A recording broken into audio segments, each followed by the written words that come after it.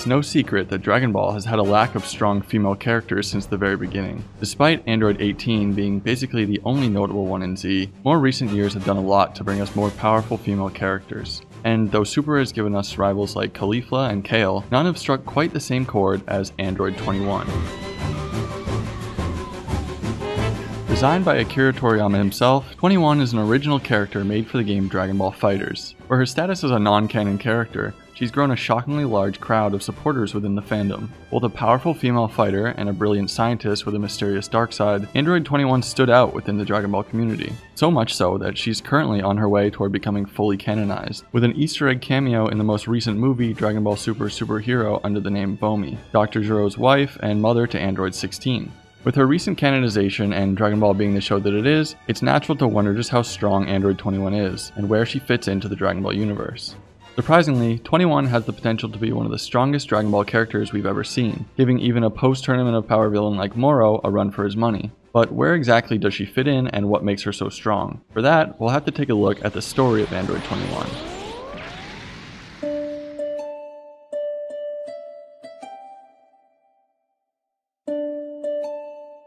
Android 21's story begins sometime between the Universe 6 tournament and the arrival of future Trunks. Mysterious waves are suppressing the power of fighters across the globe, and later we find out these waves are emitted from a machine created by Dr. Gero. On top of this, evil clones created by the Red Ribbon Army are running rampant, causing trouble wherever they can. Android 21 enlists the help of Android 16, 17, and 18 to clear out the clones, though they're still weakened by the waves. As the team begins defeating clones, the mysteries surrounding Android 21 continue to appear. She seems to lose some control over her emotions when near defeated clones. When they reach West City, 21 again begins to lose control, expressing a desire to feed on the clones. 21! I can't take it! I need to feed us strong! And as her psyche continues to deteriorate, Krillin arrives to meet up with Android 18. Seemingly having lost her sense of self completely, 21 orders 18 to fight with Krillin, and says that if she doesn't, then 21 will fight Krillin herself. You two! Fight right now! No, I can't. There's no way, Krillin. Tell them I won't fight you. Fine. If you won't do it, then I will do it for you! This is our first hint at 21's power. Android 16 and 17 warn that if 21 is allowed to fight Krillin, he'll die. Let Krillin fight 21 when she's like this. 18! You need to fight with Krillin now! If you don't, 21 will kill him! While we don't know exactly how strong Krillin is during this time, we can assume he's very rusty and hasn't been training. During the Future Trunks arc not long after this story, Krillin's arm is grazed by a normal bullet during his work as a police officer, and 18 even scolds him for being so weak. Jiren, your father doesn't have time to play right now. He can't do much of anything because he got hurt by some teeny-weeny bank robbers. On top of this, the waves are still affecting Krillin, suppressing his power further. However, they also affect 21, and there's no evidence that they affect people at different rates, so we can disregard them for now. With this in mind, the last real feat we saw from Krillin was taking out a bunch of Frieza Force soldiers when he was also very rusty. So we can assume at least that 21 could easily do this as well. After the fight between Krillin and 18, which 18 handily wins, 21 again expresses her desire to feed, this time on Krillin. He looks so delicious! Eventually, this outburst proves too much and 21 passes out, leaving the other androids to bring her back to the lab, where Android 16 explains a bit more about 21 and her backstory.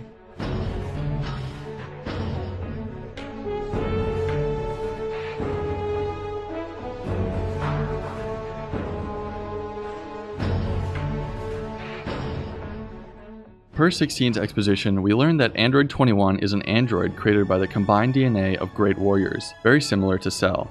This combination of DNA, like Cell, includes parts from Goku, Frieza, Piccolo, and unlike Cell, even includes pieces from Majins, like Kid Buu. 16 also states that 21 is stronger than Cell ever was, and that she has more potential than Cell ever had. She's even stronger than Cell ever was. Even stronger than Cell. Cell evolved through fighting Goku, eventually becoming stronger than the Cell we knew. But 21 is completely different. She already has more potential than Cell ever possessed. This second hint at 21's power is much more revealing. Stronger than Cell ever was would put her above Super Perfect Cell, Super Saiyan 2 Gohan, and everyone else during the Cell saga. But even this is nothing compared to the following statement that 21 has far more potential than Cell ever did. Both Cell and 21 were built in part from the cells of Frieza, a character who, in only 4 months, climbed from the power of a Namek Saga Super Saiyan Goku to a Super Saiyan Blue level of strength, and not long after that, a 10-year stay in the time-slowed dimension brought him above true Ultra Instinct Goku and Ultra Ego Vegeta, 2 of the strongest fighters we'd ever seen up to that point. With all this in mind, we now know that Android 21 is at least stronger than Cell, and has the highest potential of anyone in Dragon Ball. 16 also elaborates on some of the other mysteries behind 21, her urge to feed stemming from certain cells in her body, likely those taken from Kid Buu. These cells go berserk and cause 21 to split her personality, very similar to the creation of Evil Buu in Z. As the team continues on wiping out the clones, they're encountered by Cell. I finally found. Learning that before 21 had gotten her other half under control, she'd used the Dragon Balls to wish back all of the villains that Goku and the other Z fighters had defeated, including the likes of Nappa, Frieza, and Cell. Cell exclaims that despite the wave's suppression, he's regained his full power and engages the androids in a fight, with 21 stepping up to help the others and activating her true Majin form. The 4 of them barely manage to scrape out a win, showing that 21 and the others are still heavily suppressed. However, as Cell falls, 21's urges return, and this time they overcome her.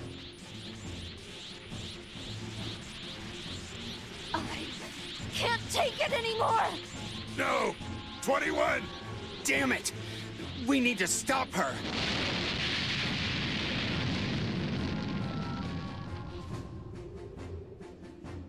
What are you doing? 16! I'm just keeping my promise. Shut up! Get out of my way! As 16 attempts to stop 21 from feeding on Cell, he turns on him and destroys him with one large energy ball. Please, protect 21's heart.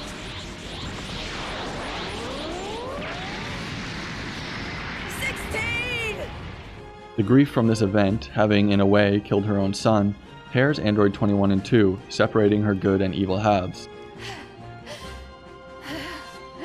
No. 16? This can't be.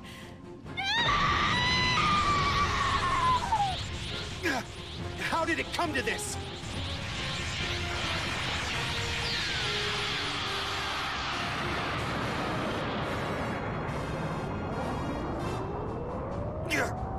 What happened?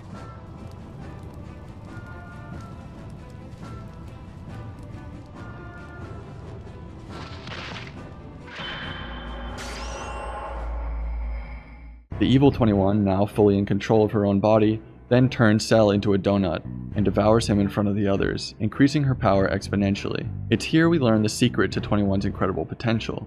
While she can grow through training like anyone else, she also has the ability to absorb others' powers into her own through consuming them, much like Super Buu.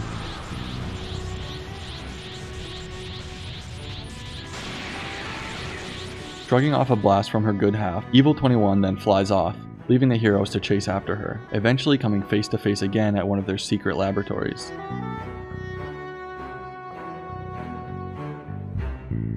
Here, Evil 21 finds the wave machine and consumes it, nullifying both the waves and the power suppression everyone has been affected by. We learn here that the waves are Evil 21's attempt to paralyze Earth's fighters, so she could consume them one by one, without trouble, and increase her power. However, her plan backfired, and the power suppression allowed the good 21 to surface for long enough to take back control of the shared body. Suddenly, as 21 moves to finish off the androids, Goku and Krillin arrive to save the day. Goku then uses instant transmission to acquire senzu beans for the others. Huh? He disappeared? Instead of fighting Goku, Evil 21 disappears using instant transmission, showing her ability to copy techniques instantly at a glance, the same way Majin Buu could. This has frightening implications on 21's power, as in Super, many more powerful techniques have been introduced for 21 to copy, including Ultra Instinct, the technique not the transformation, Spirit Fission, or even Hakai, and those she can't copy just by watching, she could obtain through consumption. A short time later, as all the Z fighters have gathered, it's revealed that 21 has been consuming the remaining clones to boost her power. Following suit, the new team aims to eliminate as many clones as possible before 21 can consume them, and in doing so, Goku exclaims that he feels he's regained his full power, only to be told by Vegeta that even at full power, as post-hit fight Goku, they wouldn't be enough to take down 21. It'll only restore your original power, but new power is the only way we're going to win this. This statement skyrockets Evil 21's power ranking from stronger than Cell to above Super Saiyan Goku with Kaioken times 10, as this is what he used to fight Hit with during the Universe 6 tournament not long before this.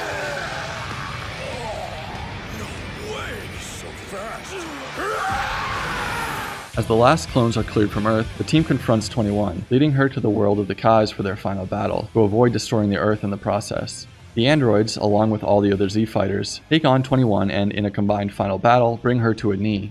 Everyone is beat up and has taken heavy damage, but Evil 21 is in better shape due to her incredible regenerative ability, another power offered to her by her Majin cells. No need to rush things.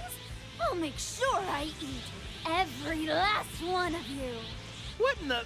But she was all beat up just a minute ago! Her healing abilities are off the charts. We need to destroy every last cell of her, or she'll just keep coming back. She stands, ready to finish off the heroes as they resort to a final spirit bomb, ready to destroy her entirely, negating her regeneration. When the spirit bomb is finally readied and thrown at Evil 21, she's able to hold it back. Krillin exclaims that there's nothing they can do as they've all used up the entirety of their power, resulting in the good 21 sacrificing herself, tackling Evil 21 and allowing the spirit bomb to connect and finish them both off.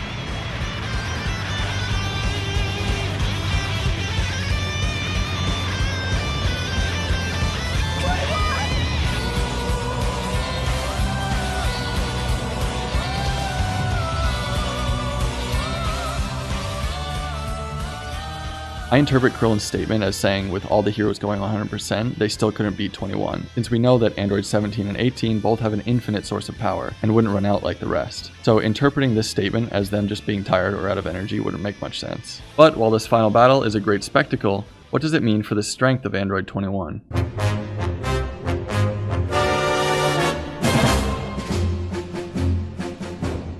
The final confrontation of Android 21's story is a battle between Dragon Ball's strongest heroes and the evil Majin 21.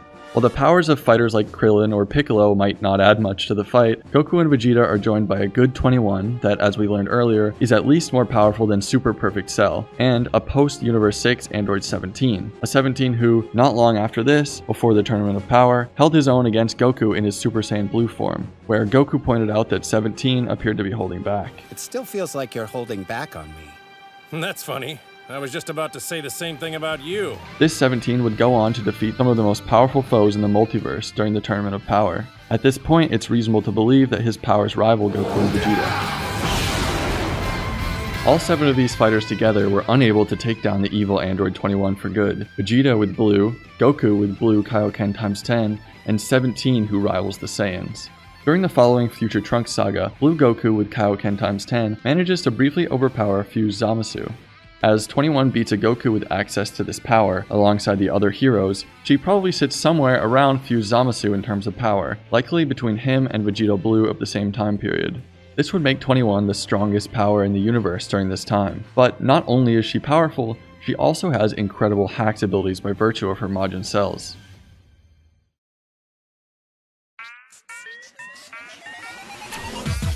21 has an arsenal of extremely powerful abilities. The most powerful of these, those granted to her by the Majin cells used to create her. She has a magical body, granting her incredible regeneration, meaning she has to be completely erased to prevent her from restoring herself. On top of this, as we learned, she retains the ability to copy techniques at a glance like Majin Buu, and use those techniques instantly. And finally, the ability to absorb other fighters to increase her own power level drastically. So what does this mean for 21's potential ranking in the Dragon Ball universe, and where does she stack up?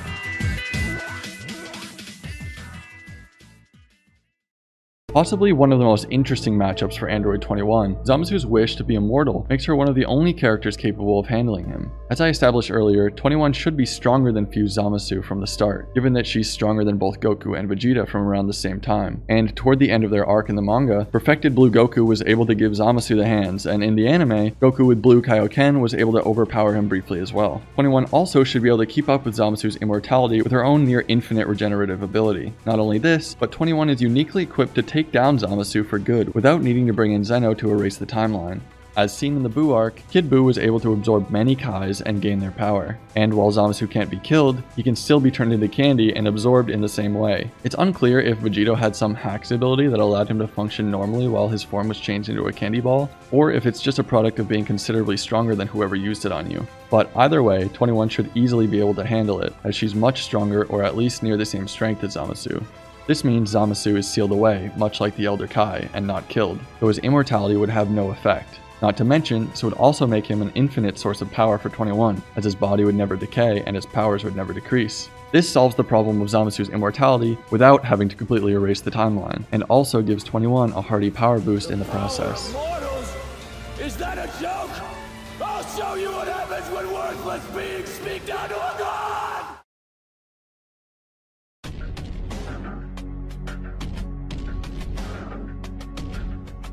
Hit is a fan favorite character from Dragon Ball Super. He makes his debut battling against Goku during the Universe 6 tournament. In the anime, drawing out Goku's new technique, the Super Saiyan Blue with the Kaioken times 10.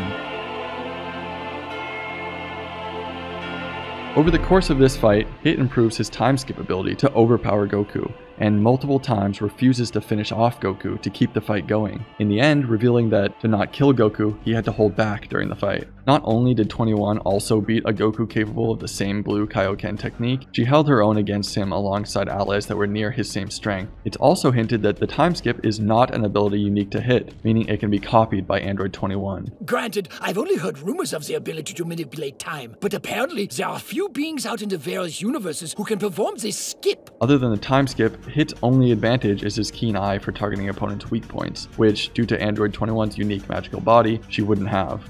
With both of these advantages taken away, 21 would easily sweep Hit with no difficulty. Because I'm not done improving yet.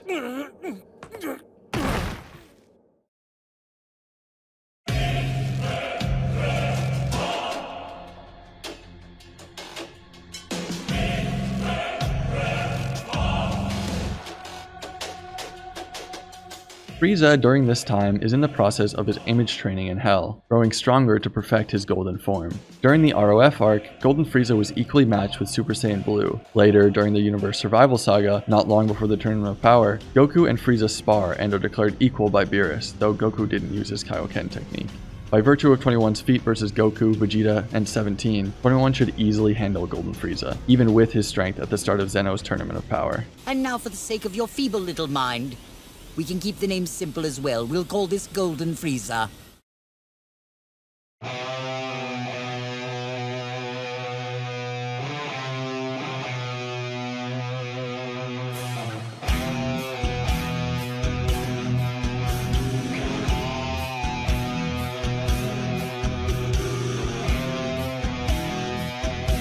Had Android 21 merged back with her good side and competed in the Tournament of Power, how would she stack up against the rest of the universe's strongest fighters? The unfortunate part of her performance during the tournament would be the no-killing rule, as she wouldn't be able to absorb more power during the fight. However, if she could prove the ability to spit fighters back out, like Super Buu was forced to after eating Vegito, she would be able to consume power to her heart's content, and then, provided she had at least one ally left, take a dive off the stage at the end to take them all out.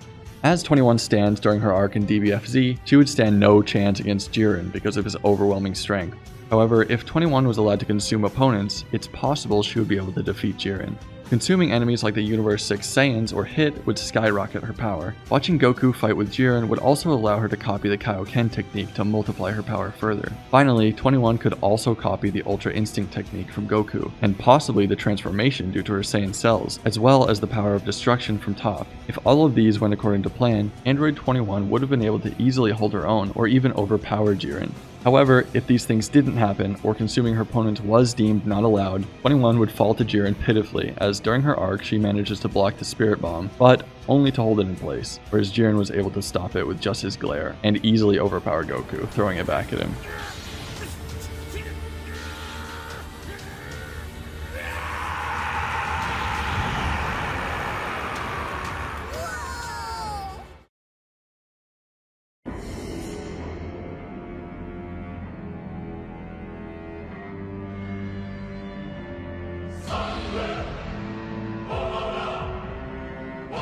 Coming past the Tournament of Power, Android 21 would have a special place during the battle against Moro. Instead of bringing the Daikaio to fight against Moro, Android 21 could have taken his place as her body is built in part from Buu's same magical cells, meaning that Moro's power absorption technique wouldn't work on her either. Initially, Buu puts up a good fight on New Namek, driving Moro back and giving him a thorough thrashing. Moro only escapes due to the wish restoring him his full magical power. After this, Moro begins to overpower the Daikaio.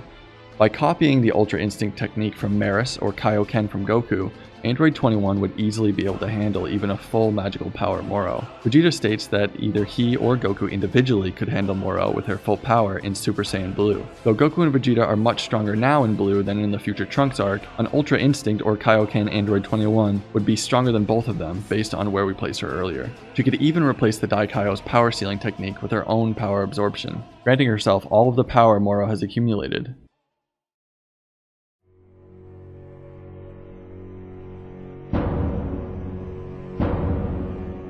With 21's near infinite potential due to Frieza and overpowered Majin abilities from Buu, she is easily the strongest non-fused character in the series during her time. Had she persisted with the heroes, she would only grow stronger, even if she wasn't able to consume foes to gain their power. If 21 were to become fully canonized, she would definitely need to be toned down a bit, because as we can see, the future arcs become a bit too easy with her involved. Though if she were introduced as a villain, it may be cool to see a newly reached god Gotenks or something take her down during the new superhero arc, which is directly connected to her due to her being based on the grandmother of Dr. Hedo, a main catalyst for the arc.